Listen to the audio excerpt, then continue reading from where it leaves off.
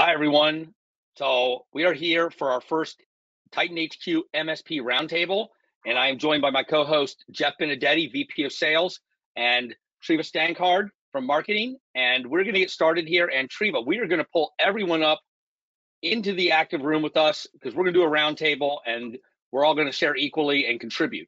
So I'd like to introduce myself real quick and talk about why I'm here at TitanHQ and what I can do for MSPs out there in the channel.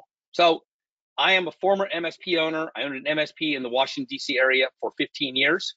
I then took a couple years off, and then I went to work for Axient and then Ninja One. And then I came over to TitanHQ just 10 weeks ago because I was very excited to be a part of the team here with their new MSP First strategy in North America, where we are coming and going to lots of shows and doing all kinds of things for our partners with partner programs and marketing portals. And this is a really exciting time to be a part of the team at TitanHQ. I'm going to hand it off to Jeff Benedetti, and he can tell you a little more himself and his role in the company. Yeah, sure. Thanks for that, Tom. Jeff Benedetti here. A pleasure to see everyone on. Treva, we're going to share the screen to get everyone up on. Yeah, I'm just inviting everyone up individually. So once I invite you to become a panelist, just turn your camera on and join us. Appreciate it. Yeah, say hi. Yeah, no, appreciate it. So I've been working with MSPs for close to 10 years. Worked for Datto and worked for Scout Cybersecurity, which is an MSP SOC and SIM provider. And really excited to be here at TitanHQ. We brought some great MSP talent together, along with a team that's here to support, along with a product and a platform. So excited about that as well. The reason why we scheduled this roundtable is we really want to meet our partners and have an open forum, learn about what's working well in your business, and additionally touch on some key topics because we're looking for feedback and always looking to get better. So as Treva invites everyone up, I think it'd be cool if we just went around the horn and did some intros. Does that work for you, Tom? Yeah, real quick. Treva, can you go ahead and introduce yourself real quick and what you do for the company? Sure, yeah. Just a quick introduction. So yeah, I'm Treva. I'm here in marketing at TitanHQ, and I look after all the events and all the content here at TitanHQ. So I'm in the background of this webinar, getting everything all sorted. So if you have any questions throughout, just give me a message, and I'll be looking after everything. So yeah, just if you can turn on your cameras. I'm not sure how many. It should allow everyone to turn them on, but hopefully as you're talking, you'll come up on screen. And I'm really excited Alexandra has joined us because we had a great connection earlier this year, and I invited her last week to come up here because she has a really interesting experience that I think is really unique and she can share with others on this call. Alexandra? Yeah.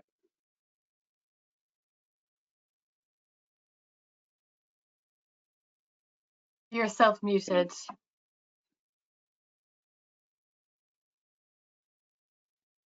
All right, don't quite have her yet. Maybe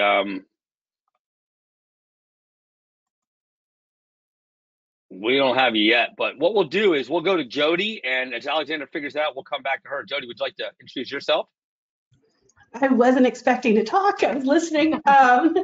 Jody Lemry, Operations Manager at JP Merck.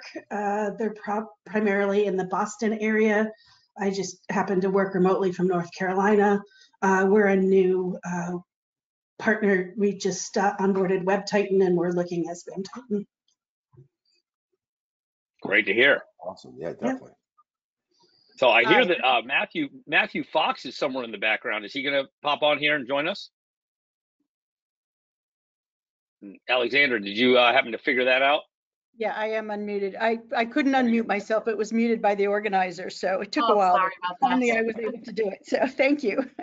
Yeah, my name is Alexandra Putman, and as Tom says, we have crossed paths before here. I actually started out my career at IBM, worked there for 14 years, did a lot of high-end web-enabled secure supply chain management with DARPA projects in the early 90s. And then eventually left, and with my business partner, we formed our own MSP and really turned it into more of an MSSP.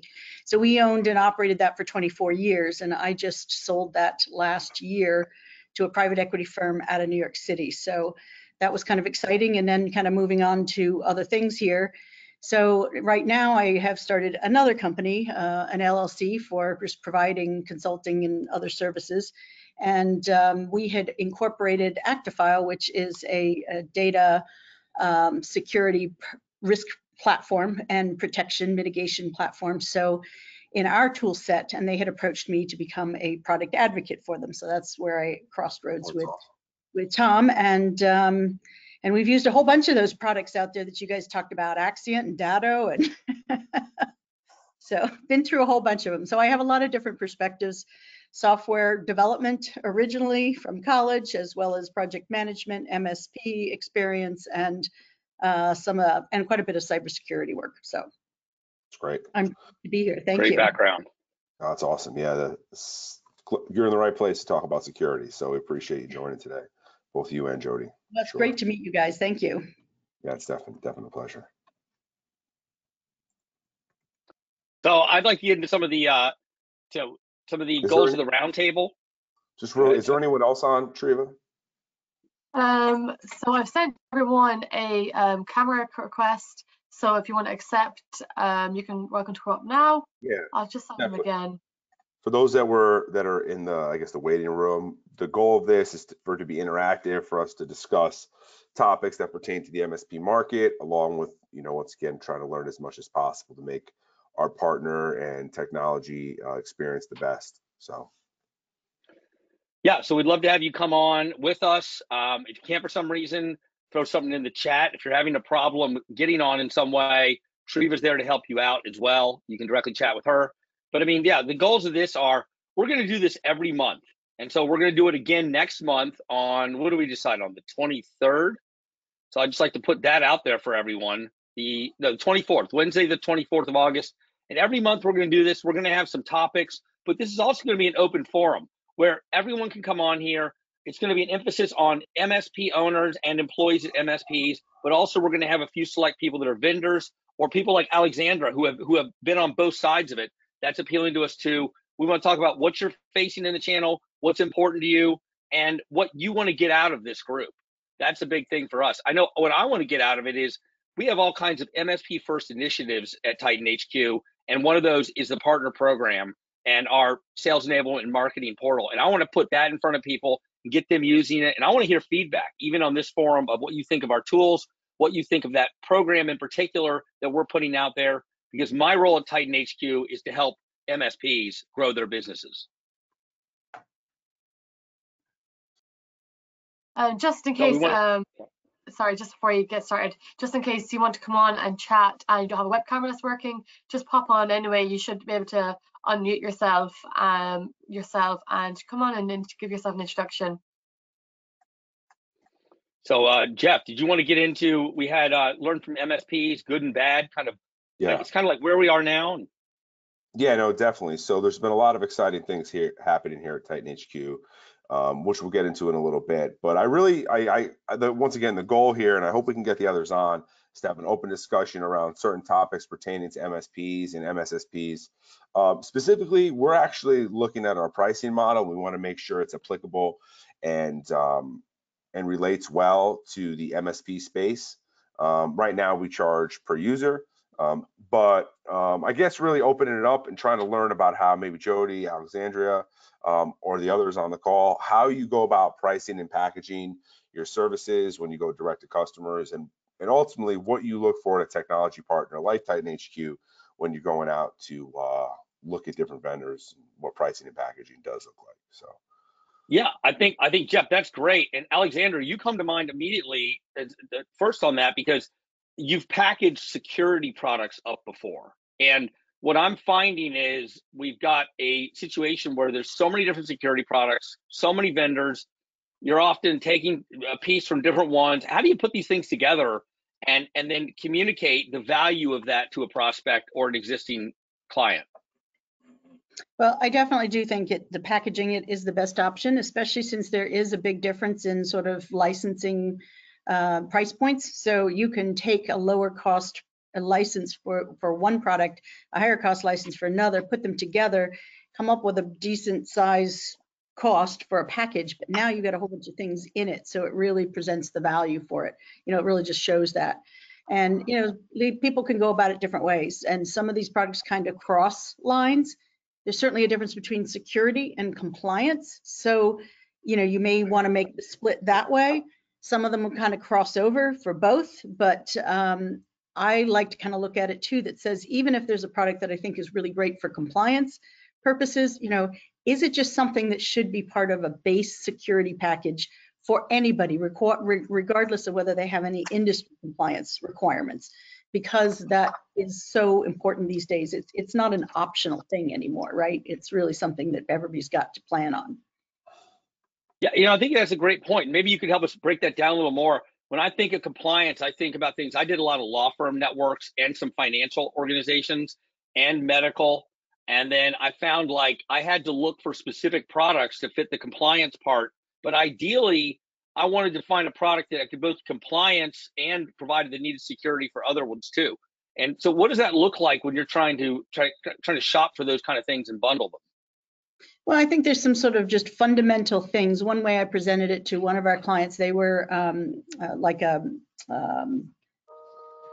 home for people that needed, they were a homeless shelter, right? So that they also dealt with a lot of medical people, and they knew they need, or medical issues for those people. They knew they needed to be HIPAA compliant, but they also knew they just couldn't just dive into that.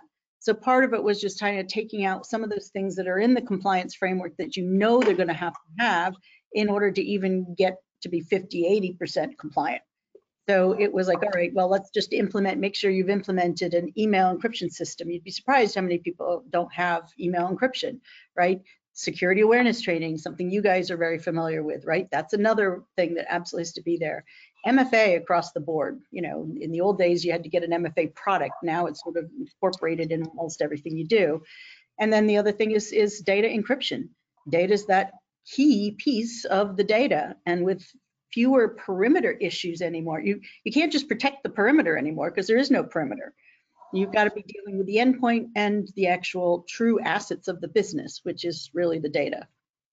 So if you can put together a package like that, it fits as a good security suite of tools for anybody and everybody, but yet it's going to check off some of those boxes on that compliance framework if you have to go down that path as well. Can I ask you a question on compliance, Alexandria?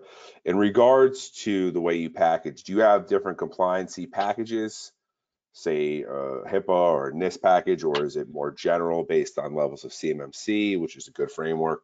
How do you go about thinking about that as you approach your customers? Because it's something we hear about a lot, and we satisfy a lot of commonality between them, right? It's some of the NIST frameworks that are just going to give you your basic compliance, and then some of them are going to have some specific things that you need to deal with. You mentioned CMMC, right? I mean, a lot of people are not going to have to deal with that, but if you're dealing with government contracts, DoD or anything, then yes, you will. And that's all evolving. But my biggest advice to somebody is, if as an MSP, security is obviously paramount. You guys offer a lot of those tool sets. Compliance is also going to be paramount for anybody with those industry regulations.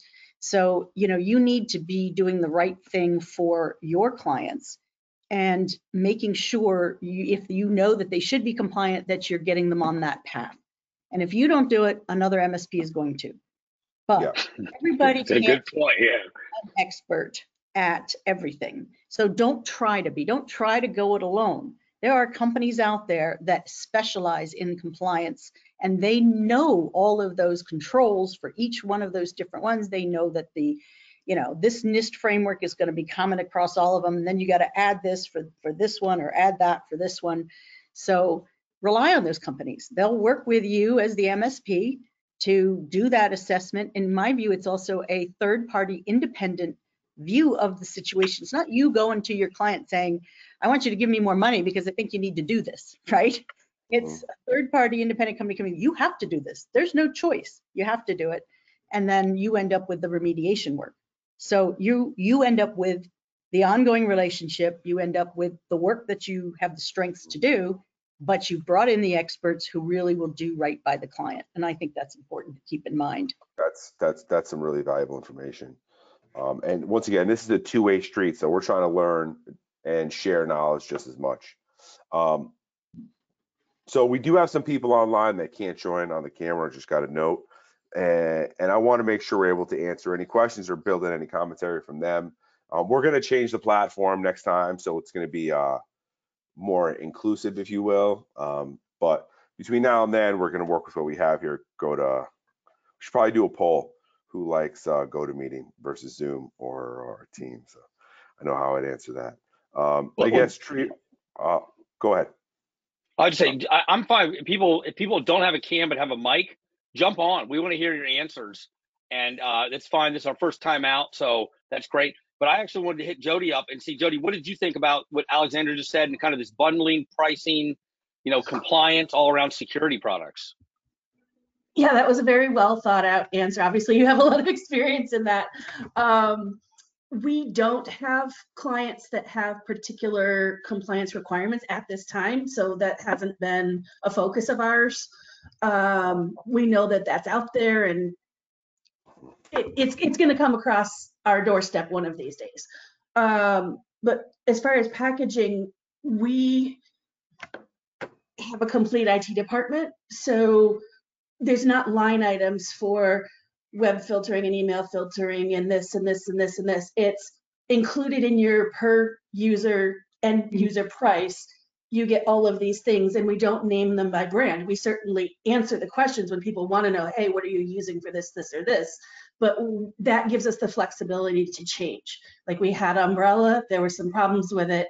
I didn't like the pricing. The engineer didn't like some of the ways it worked. So we did a search and we switched to you guys. And it wasn't a big deal because we weren't selling Umbrella. We included web filtering in our service. So it was easy. Yeah. So it was very smooth to switch it out and just explain You're providing capability, what tool you use to provide that, or which service you use, is going to vary at times as well. Correct. I also heard something in there that's really important to me is that, these end user companies, end users, they don't know what they need. And it's very important to identify that stack based on, first of all, what you need to protect them, and you need to protect your MSP as a business. Because listen, we have big threats out there at the MSP level. We've seen what's happened in the past couple of years. And you also have the threat of insurance issues, lawsuits, and all that. You don't let the client dictate it. You decide what they need. You bundle it up into a way, hey, we have a full security package that covers your email, it covers your DNS, it gives you security awareness training, it does your archiving, encrypting, all of those things. And when they try to ask about it and get into it, the answer needs to be nice, but it needs to be directed at we have to have these things all included in order to service you and provide our services to you. You don't say it's a non-negotiable. To me, it's a non-negotiable once you decide what your security stack is. Right. Yeah, I agree. That's the path we were on too. Before I sold the business, it was like, here's the minimum amount that I think gives you reasonable security coverage if you want to be my customer, because otherwise I'm not taking the risk. And if you as an existing customer don't want to move up to this, it's either you can go find somebody else, or maybe in some cases you can sign the waiver that says you're accepting the risk. Yeah, well, that's where we're at. We have a very few legacy clients left, and as their contracts are expiring, they are either moving to a modern contract with the way we do business now, or we're facilitating finding someone that's more at their price point. We're very happy to help give you some names, do some research, coordinate an offboarding if this is more the level of service you're looking for, but that's not what we do anymore. Yeah, I agree. When you go out to work with a potentially new customer, what are you seeing in the market, and are you getting the opportunity to compare and contrast competitors or your competitors' pricing? And another question on there, what are they doing around security? I'm just interested in learning more about what you're seeing in the market.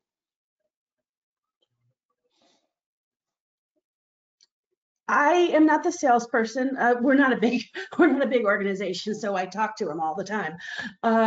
We work together, and I think the biggest thing he sees is people don't understand that it's all included thing. Because what about this? What about this? What about like, yep, that like the conversation is this is all in the we have it in our slide deck, we have it in our literature, and yeah, but what about this exception? What about that exception? So people aren't understanding that we're not going to say, okay, well, here's the service, and then we're gonna charge you for this and charge you for this and charge you for this and charge you for this.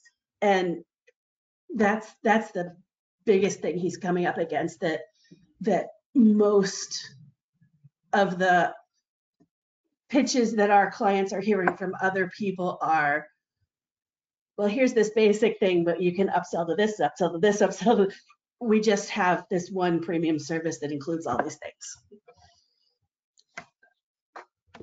Got it. Yeah, no, I think that's definitely the way to go, and worked with thousands of MSPs over the year, and that's what we see as well. It's always a good conversation to have. It's always a good conversation to have. In regards to a la carte, is that something that you're looking at, like you offer to your customers, or is it like different tiers and different waivers based on said tiers? It's all the same. In fact, we only do projects for managed clients now. So if someone wants to hire us to overhaul their network but not manage it going forward, we'll give you the names of some excellent competitors that you can contact. Yeah. We're looking for long-term relationships with clients.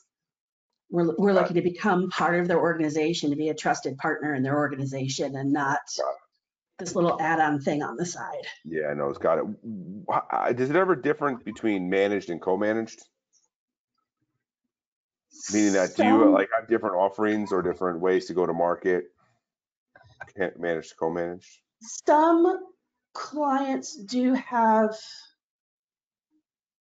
so we have an ambulance company for a client, and we manage their servers and their network and the radios, and they have people that are doing other things. So we just have a very clear division of labor, and so our per seat price is based on how much we're doing, if we're not doing everything.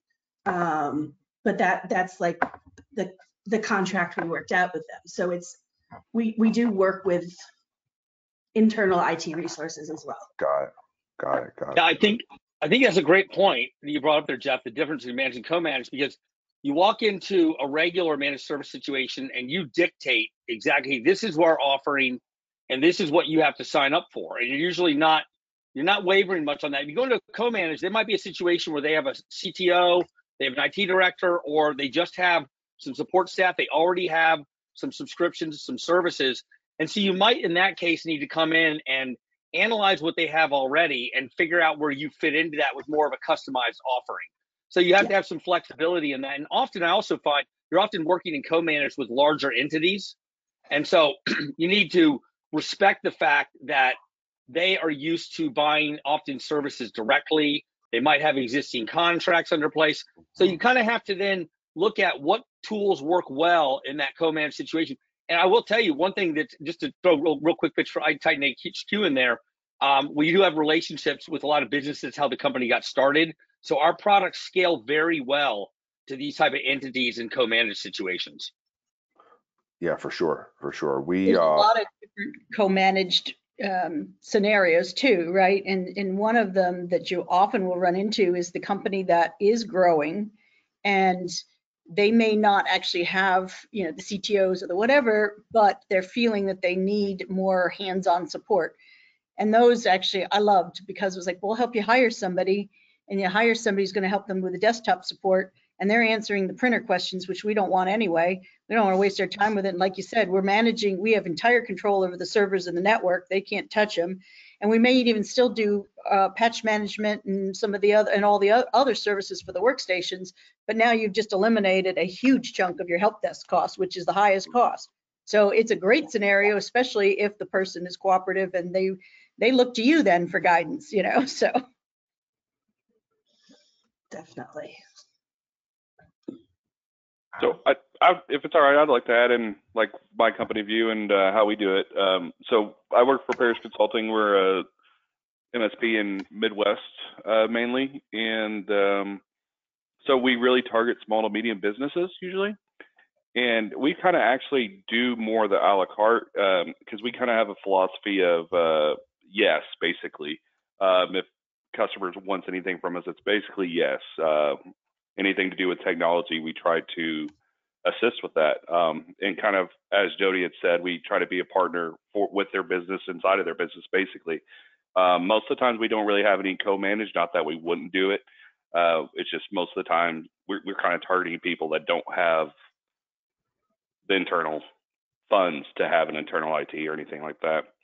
So all of our customers are just all over the place on what they need. So we found just kind of doing an a la carte is usually better for us as far as getting customers. And we usually try to, I mean, we have a base. If we're going to put them on, we do like an hourly charge, and we also have contracts. With the contracts, obviously we tell them we have more, I guess, stringent rules on what we're putting in, what's required to be on that. But for the most part, we kind of do a la carte and just try to package things in a way that are beneficial to each specific customer and their needs, because each of them are different and across so many different just businesses. So. Jimmy, I have a question on that. I always found running my MSP that I needed about a minimum of 10 users in order to make that profitable and worthwhile. And then eventually, as I got closer to when I sold my business, I really wasn't taking clients on that were under 20 users. So do you have some minimums in there? And if you do, is there a minimum, along with minimum number of users, is there a minimum contract value before you get to that kind of MSA level? No, actually, I don't think there is at this point. We're pretty small in terms of staffing. I mean, we have like 5 techs, and it's kind of like all hands on deck, everybody does everything type. That is how we run it. So we really don't have any minimums that I'm aware of. Most of the time, the people that would be in that minimum range, if we were to have one, they are not going to be enough. They wouldn't call us enough to have a contract anyways, for it to be financially feasible for them to do a contract with us. And so they'll just do one-offs, basically. Do you have a set stack, and within that, do you have a set security stack for your offering? Not necessarily. I mean, we kind of have, I would say, the different levels. We have a view of like, we're not going to tell them what they need to do with their stuff in terms of they have to do, but we do obviously highly recommend. And if they don't want to do something, it's kind of like a waiver thing where they have to sign off that, you know, Bearish Consulting suggested this and they said no to it. And but we don't necessarily have, you know, a minimum of what they have to have. Jody, do you want to jump in on this one too? With kind of the questions I just posed. Sure. I've been at JP Merck for 2.5 years now, but I've heard stories. So the company's been around for almost 18 years, and that was more the way things were in the beginning.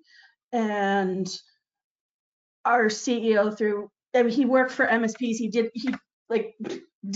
had lots of experience before he started this business, and then over the years of running it, just came to the realization that wasn't what he was comfortable with, because it always felt like, first of all, people would wait till the last minute to call you because you're charging by the hour, where a problem might have been a 15-minute problem when it first started, this little annoying thing, and now it's waited and it's a 4-hour problem to solve, or whatever that is.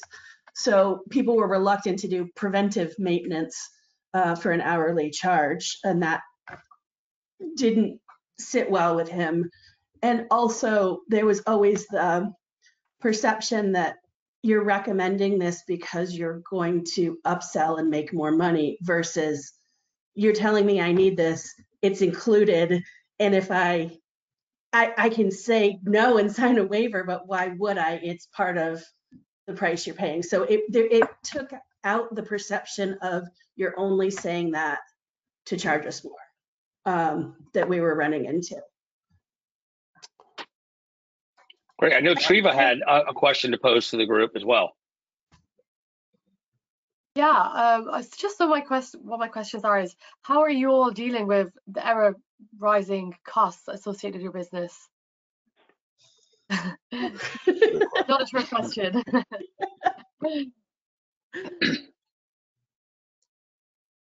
I'll interject here. That's how we ended up with you guys, because we were using Barracuda, this in general, like for our, we only right now at the moment only have Spam Titan at the moment. We are looking at bundling more stuff as far as, you know, the encrypt and all that, but at the moment it's only Spam Titan. We moved away from Barracuda just because of cost, and we felt like you guys had what we need and at a better price point than Barracuda. Jeff is smiling on the inside right now. I know. Yeah, no, listen, I feel like, you know, we're not at the top of the market in regards to price. Actually, no, we're not, but we are from feature parity, functionality, and then R&D. We're right there with the Barracudas of the world, if you will. So, you know, all good stuff on that, and it's great to hear. Great to hear you say that. I guess, is there anything, it's actually a pretty interesting topic, because everything I buy has gone up in price. I'm sure your customers and prospects or potential customers seeing the same. Are you seeing people or businesses becoming more price conscious as it pertains to security or even MSP services, cutting back? Just curious. We are, but that's kind of a service we provide with our contract customers is we are constantly reviewing ways to get better products and save them money at the same time. I mean, this is just one of the ways that we did it. We always are looking at just in general, the internet, like the internet bills, everything. We look at everything that we can to, you know, better for both of us as far as us and the customer. And yeah, so that's something we was already doing even before everything got really, you know, really going up. But yeah, definitely. That I don't really get into the purchasing side, but from what I've noticed, I have not seen much of a difference for us in terms of reluctancy. But again, I think most of our contract customers know we're on their side to, we're trying to find the best thing for them as far as price wise. Like, yeah, got it. I'll tell you two things I learned that worked out really well. I learned these the hard way. So when I went hard into managed services, I had all these contracts all of a sudden, and they were mostly 1 and 2 year. And then I realized, and they were not auto renewing. And what would happen was I had to end up going back to each of these clients and renegotiating after each year or 2 years was a hassle. And then I started moving to 3 years. And then but the problem you would find is you get into that second or third year and you really should have been making more money because prices of everything goes up over time. So what I changed to was I changed to 3 year auto renewing contracts with an auto escalation of between 5 and 10% per year. And what it did was I basically was covered myself. I didn't have to renegotiate things. I only had to renegotiate if the client wanted to or if there was a problem. But that way I was protected and it was a lot less legwork. And then when you had, you know, increases in inflation or just the cost of things go up, I didn't have to deal with it. And that's something I would recommend to everyone. And it's something that, you know, in later months, I've got a new version. In past jobs, I put out a version of a managed service agreement that I created as a template. And I actually have a new version of that I am working on. Unfortunately, I'll be on the road a lot, but my plan is to put that out in the fall and get you guys a managed service agreement that shows whether or not you use my managed service agreement in full or not as a template. If not, I tell people, go in here and get the legal clauses out of it. You can use these things. It'll protect you, and it will make sure you're not stuck in that situation of trying to beg a client for more money. Whereas you've told them in the beginning, when you sign up for this, you're going to have to pay me more money in each additional year, and here's why. It's a much easier conversation before it happens than trying to do it when a contract's expiring.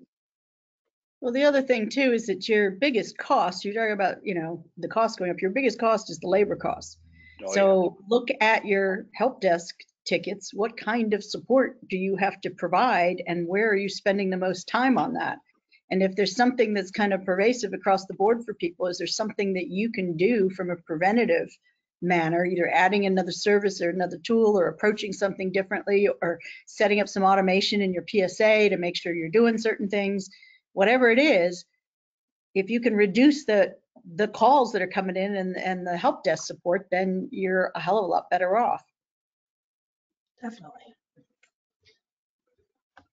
Costs have been very high in my mind because as the head of operations, I don't generate any revenue. I can only save us money. So making sure that I am subscribed to vendors at the right level, if it's per seat, you know, when it comes up for renewal, is it accurate? Do we need to adjust up or down? And it took me a year and a half to build, but I have this master giant spreadsheet with every vendor, every contract we have, which client has what, because also, you know, line of business things that, you know, and when they're coming up for renewal and I get a, hey, 90-day out notification, and then we start looking, are we happy with it? Are we happy with the price, the service, the user interface, all the things? Do we want to look at what the competition is offering? So I have a whole folder full of all the emails and sales things from the vendors. I really do keep them and go through like, oh, hey, this is up for renewal. There are these products to look at, because sometimes it has been a year, 2 years, 3 years. You know, do we have the best solution? Is it at the right price? Are we keeping it? Do we want to switch? And especially I kind of keep track of the complaints, whether it's from a client or our help desk, like, man, this is tough to use, or this is problematic here and there. It might be, well, you have to live with it because these good things outweigh the bad things, or it might be, hey, I can find a different product that does all the good things without the bad problem. And that's how I ended up with you guys. Great answer, Jody. I guess I got a follow-up question for you. It sounds to me like you're in something of a sales role to some degree. Not at all. Not at all. Okay. It sounds like when you're talking, you sound like you're pretty adept at sales. But maybe you can still answer the question of how is the company you work for getting new clients? What does that look like? All of our contracts have come from word of mouth. So whether it's a client referring someone or a personal contact of one of our employees, we are working with a marketing company. We are working with LinkedIn campaigns and things like that. It's in that slowly getting the wheel to turn phase. Like, we're not getting any kind of return on it yet. No, hey, let's have a meeting. Nothing. Everything has been word of mouth and referrals so far. Okay, great. I know we got Jimmy on the line still. Jimmy, do you want to tell us about that? How you guys are picking up new clients? It's honestly actually exactly the same. We, funny enough, just shot our first commercial ever as a company. Wow. And the company started with the owner, Daniel Parrish, in 1995. And about 2010, he finally started bringing on people, and I came on in 13. And so up until that point, it was just word of mouth only. We really, like, one of our, and I'm sure everybody says this, but like, we really focus on customer satisfaction, and like, is very important to us, and a huge driving factor for us. But so, and we've always just went off word of mouth, and we just now recently decided that we're going to start getting our name out there in other mediums with geofencing and all that kind of fun stuff. So we're awesome. Just now starting to do that as well. So fantastic. Tom, do you think it's a good way to segue? We're actually looking for some feedback. We just rolled out a new partner program. We had a webinar with over 200 people. We have thousands of partners throughout the globe. And we just launched our really first official partner program. So Tom, do you think it'd be a good time to just get some feedback on that? Yeah, it would. And I don't know, Treva, are you able to pull this document up for us to look at? I'm pretty excited about this because we have 3 shows coming up in the next month, and I just finished this with the help of our designer, Killian. I don't know if he'll may hear this. He's fantastic. He helped me put together just in a few days our partner program kind of overview document that we're going to have at the booth. And I encourage anyone who's listening, if you're at Build It next week or CompTIA ChannelCon or then IT Nation Evolve, we're going to be there. I'd love to talk to you. Like I said, I primarily talk about things like this that are about the MSPs and what we can give back to you. And we've come up with a partner program. And Jeff and I have been working on this a lot over the last 2 months. And I really like it because I've been a part of partner programs as an MSP and also on the vendor side. And what I see a lot of times they're lacking is it's a lot of stuff on paper that really you can't quantify. You're not getting something back. And I know when Jeff came in, his whole approach to this was, we want to make sure we're giving something to you that you get out of it. Jeff, maybe you want to step in there for a second, tell more about the genesis of that, and then I'll step back in too. Definitely. So the TitanHQ, we're a 150 person company. We've been around for, I think, close to 2 decades. Founded in Ireland, Galway, beautiful place. Had the chance to go there a few times this year. And the business has always worked with MSPs, but over the last 2 years, primarily, have invested heavily in building an MSP platform. So MSPifying all of our products, such as multi-tenancy, white labeling, and we took it to the next level here with the partner program, where our goal is to not only help MSPs as the technology partner, but additionally, we're trying to help MSPs market, sell, and then deliver a user security platform, which encompasses our 5 products: email security, web security, security awareness training, along with web archiving, and I should know this, encryption. So so we're doing a lot for MSPs, and we're bringing everything together under one pane of glass, one login. But we're really looking for feedback. We just rolled this out, and nothing's set in stone, if you will. So you can obviously see this is a graphic designer's slide here, but really I can just go over what we're trying to do. We created a portal that allows our partners to use it as marketing automation, sales collateral, way to build landing pages, like a lot of robust features that could be used as a CRM. So there's a lot there that we're giving to our partners for free. And then additionally, we're building tools such as Webinar in a Box, where you have 4 to 5 pieces of content that you can go out and create a webinar in partnership with Tom, thought leaders like Tom, and our channel account management team, where we're helping you drive demand top of funnel. We also have sales strategy playbooks along with sales training for your go-to-market folks, right? So we can get out there and help you not only sell TitanHQ, but it's more so, how do you sell security? How do you go out and market security? And all of our content is based around thought leadership. So we're using that portal to deliver our partner program. And then we have an MSP first channel team, which encompasses a dedicated account manager who, I hired a bunch of folks here that have a lot of MSP experience. I have one person with 20 years of sales experience directly with MSPs. And we have others that you're on Teams. You have others that you have others that on the team that they're focused on MSPs, and I would say they're experts in their industry, where they're helping our partners market, sell, and deliver.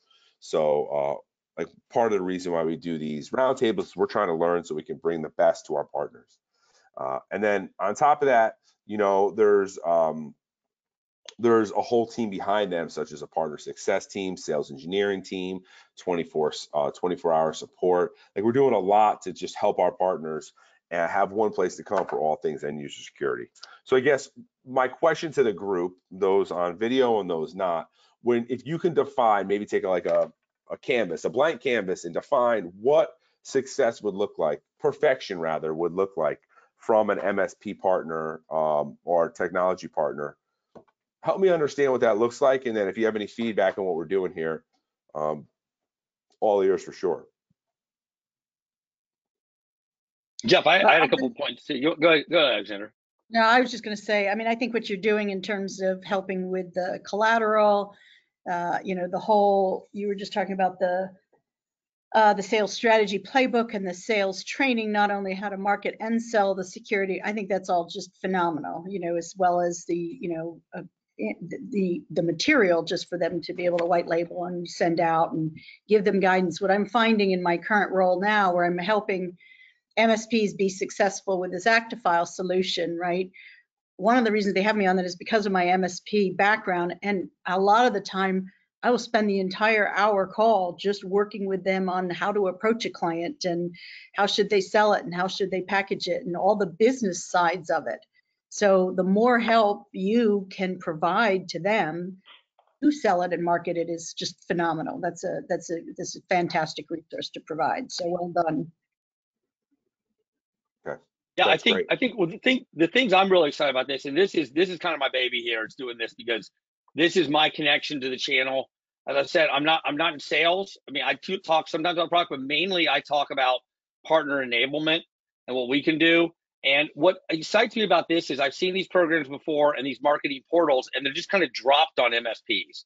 And instead, what we're doing is we're saying we have dedicated, MSP channel account management team, and Jeff brought these guys over with him. A lot of them from Datto, and they are really pros, and they work hand in hand with me.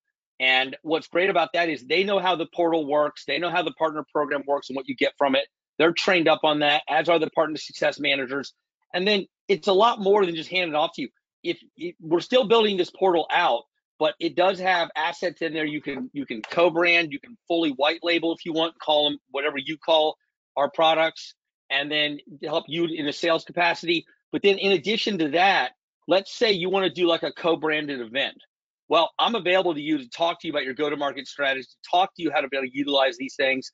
We'll even get in there and help you produce an email campaign. We're going to do all these things that allow you to really use the tool and not just leave you hanging. And I think that's the important piece, is that you're not just going to be there wondering what to do with it. And then in addition, next year, we're going to start doing MDF funds. We're going to allow applications this year, and we'll selectively, if someone has a really good plan for how to use MDF, we will look at that. And if we do MDF, it's likely going to be something we do with you, perhaps even sending me out to speak with you at an event.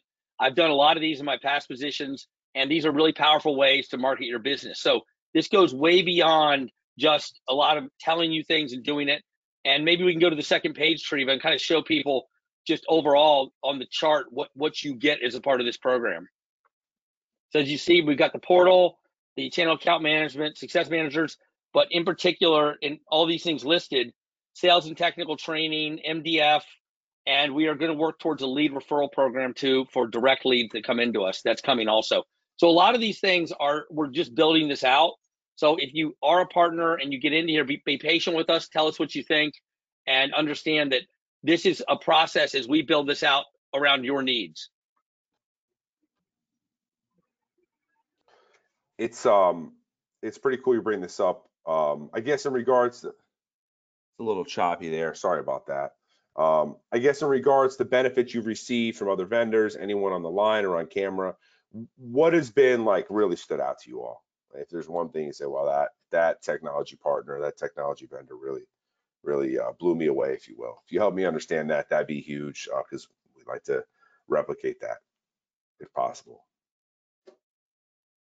Honestly, for me, I have nothing. That I can think of. Of course, I'm really a lowly tech guy for the most part. I just recently started doing more. I became a manager and that kind of stuff. So I've been lowly guy for a while now, but nothing that jumps out to me where I'm like, that was really great and helpful. Congratulations on the promotion. Yeah, thanks. Yeah, that's awesome. I guess if you had a partner that was able to help you not only to deliver a best-in-class product at an awesome price where you can make money, additionally help you optimize your business with multiple solutions under one umbrella, is it a benefit? Like, do you think you take advantage of something like this? I'm trying to learn, right? It's roundtable, two-way street. Like, would this be helpful for you in your business? I think so. At the least for me, I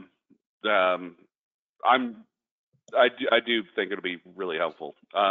If our other partners have provided stuff like this, I've never been aware of it, so they've at the very least haven't been broadcasting it, I would say. And I do think stuff like this will be helpful.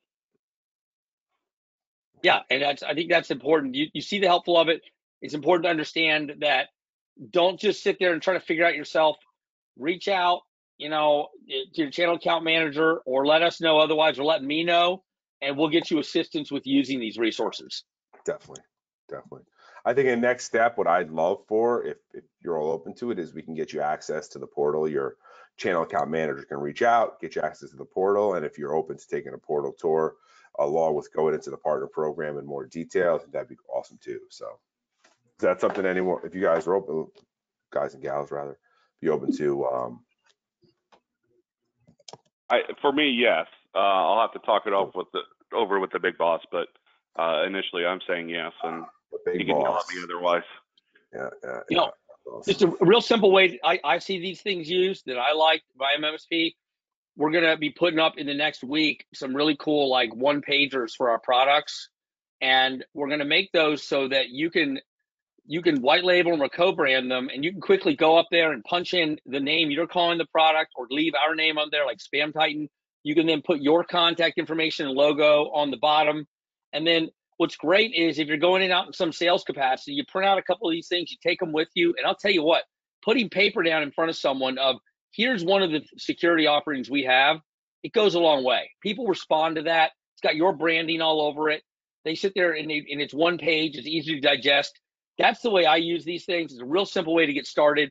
You start to see the power of the marketing portal. And then lately, after that, you move into the webinar in a box, which I know Jeff and I are working on. Jeff, we're going to get that out probably in early September, I think, right? Hopefully sooner. Okay. Well, if you start on that, he and I will get some time on ChannelCon to really work that out and get that up there. And then email campaigns are coming soon. But like I said, start with baby steps with this thing, figure out how it works for you, and then give us feedback, because we want to build this out so it works within your environment. Exactly. This hour's going by pretty fast, Tom. I know, it's almost done. Yeah, I think we're about at time to wrap this up. Is there anything that we can do here? Anyone on the line? Any other comments? We appreciate your time. It's extremely valuable. I've just added in a little poll just for the fun at the end, just to see what webinar platform everyone prefers. Because I'm not a fan of GoToWebinar, evidently, but I'd love to hear what you think. It's not letting me vote. It says organizers and panelists don't vote, and it's not letting me click on anything. Oh, see, that's exactly why I hate GoToWebinar. All right, so how about we just go verbally? Let's do that. Teams. Teams. Zoom is second. Teams or Zoom. That's great to know. We've been looking at lots of different platforms, so I voted for Teams as well. Yeah, I mean, Crowdcast might work, but Crowdcast only allows 6 people up at once. So we want to continue this format of where we have everyone come on. And hey, listen, we got a few people up this time. We're going to get more people next time. And ideally, I would like to see 15 to 20 of us up live, having a lively conversation. So I would say to anyone who's tuned in now, if you know someone else that likes to come up and talk on these things, we'd love to have you. I understand some people didn't have cameras or are just listening in. That's cool. But if possible, if you can join us next time and jump on live, we really appreciate that. I think it makes for a great conversation. Definitely. We appreciate everyone's time today. Thank you so much for joining. Definitely. Thank you guys for putting this together. I think it's great to get people's different perspectives, and it's great for me to hear it. Always trying to learn. So appreciate it. All right. Thank you very much. Thanks, everyone.